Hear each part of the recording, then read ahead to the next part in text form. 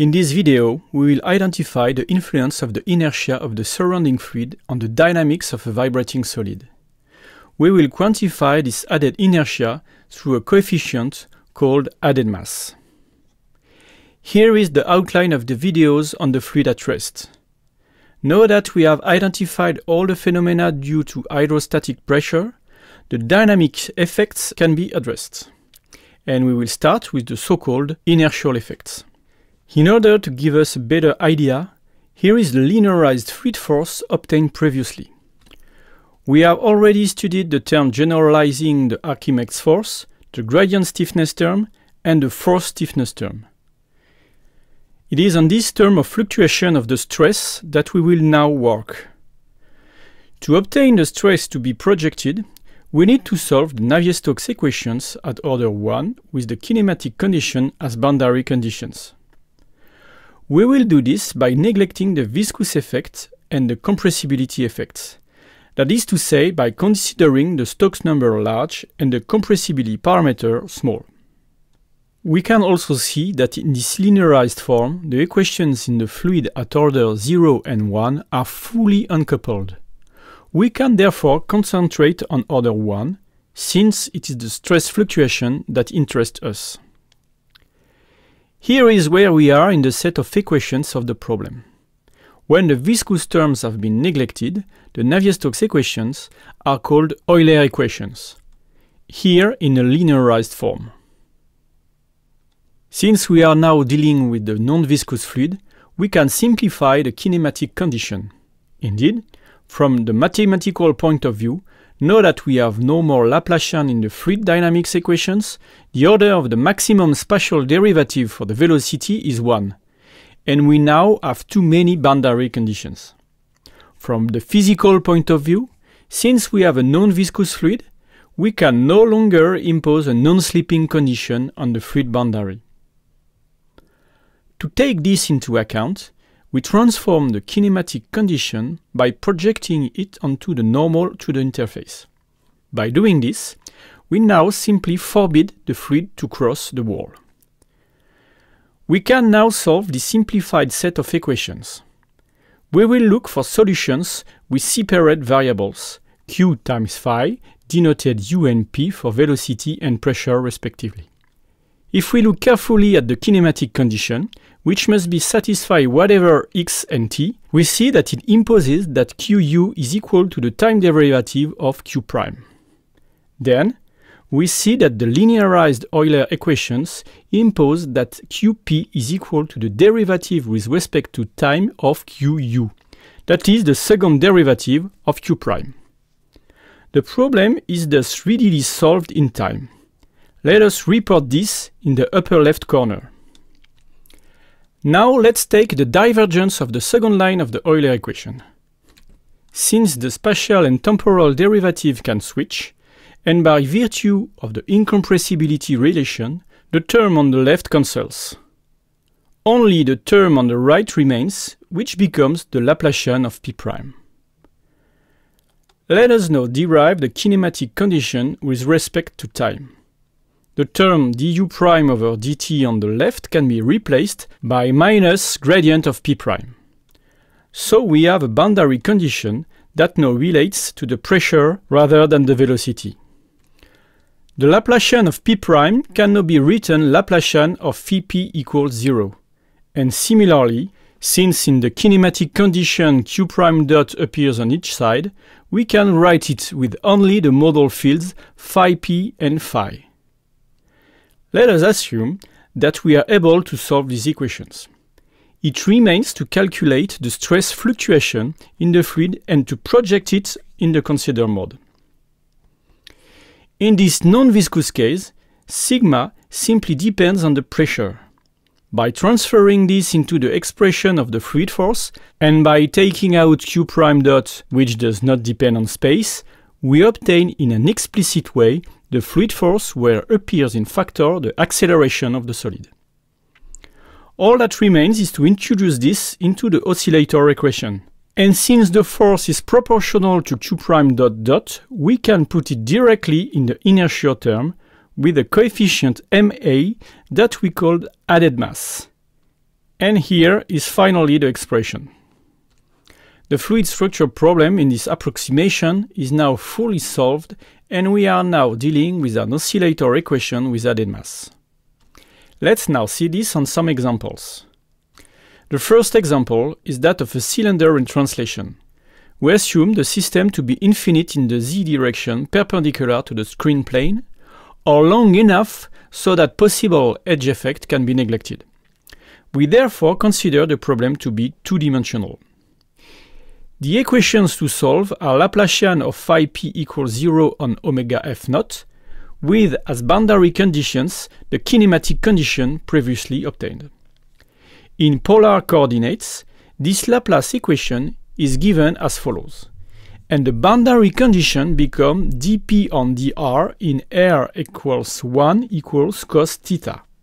The cos theta comes from the scalar product between Ex and the normal, which is Er.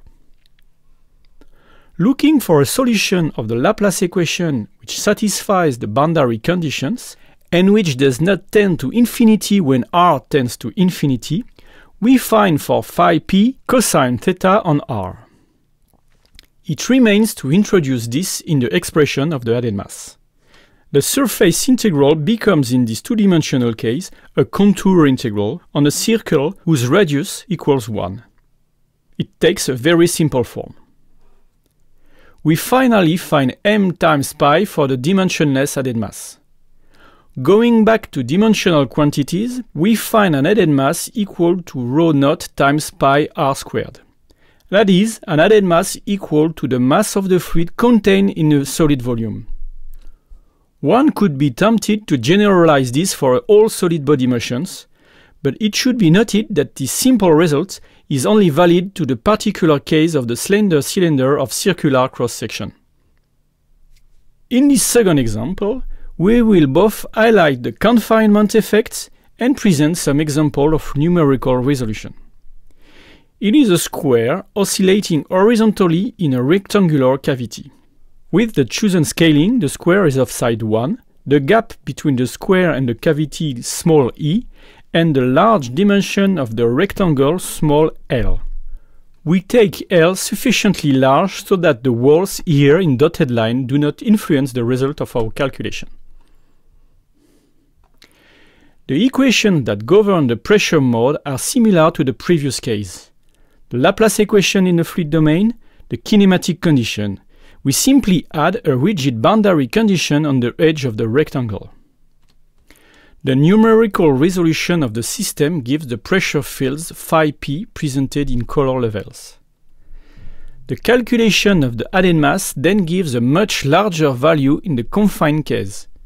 This can be understood by noting that the pressure difference between the front and the back of the section is more important in the second case.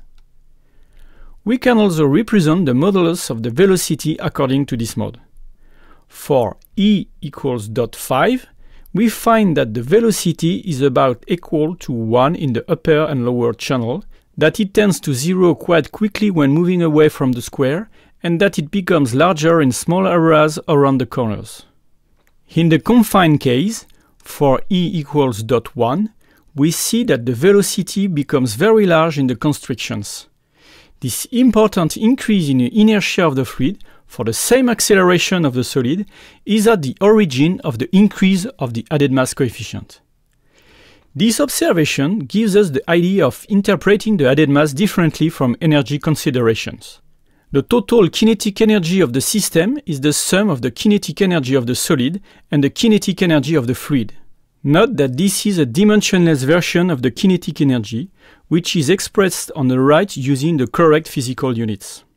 Note also that the problem is two-dimensional, that the integral is a contour integral, and that it is therefore energy per unit length in the third direction.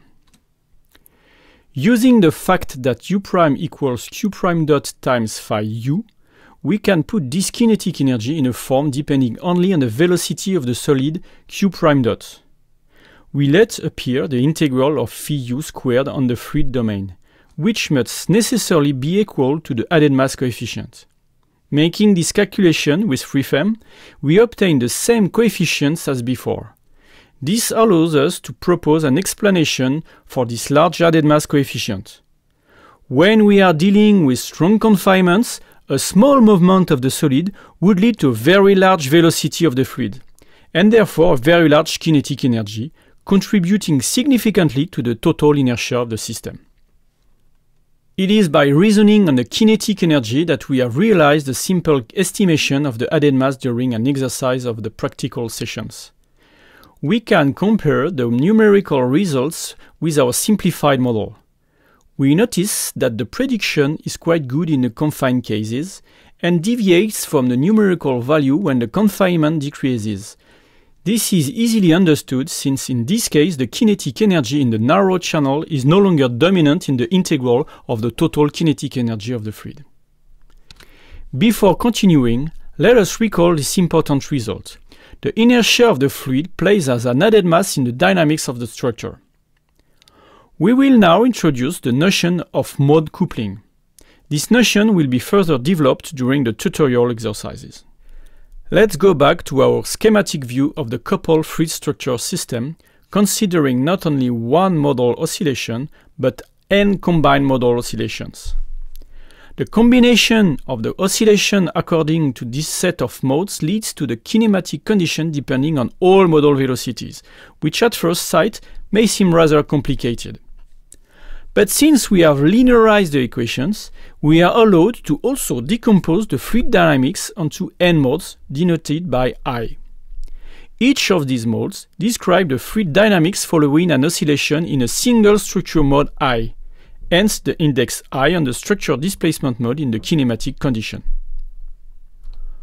Once we have solved each of the n fluid problems, we can express the total fluid stress as the sum over I of all the modal stresses, and project this onto a structure mode denoted by J.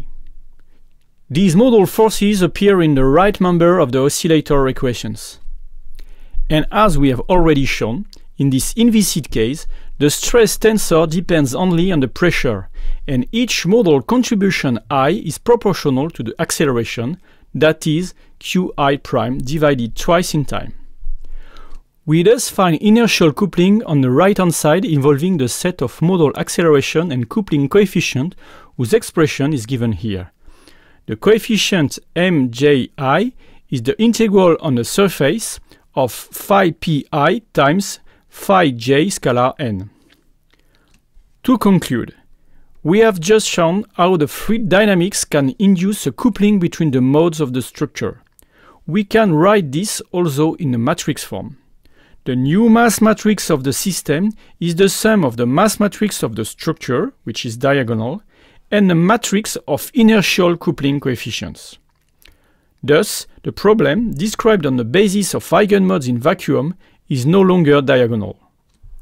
It should be diagonalized again to find new eigenmodes of the coupled system as function of the eigenmodes in vacuum. This concludes the last video of the second session.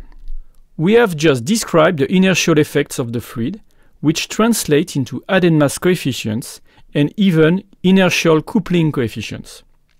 Thank you for your attention, and see you soon for other phenomena of oscillations of structure in a fluid at rest.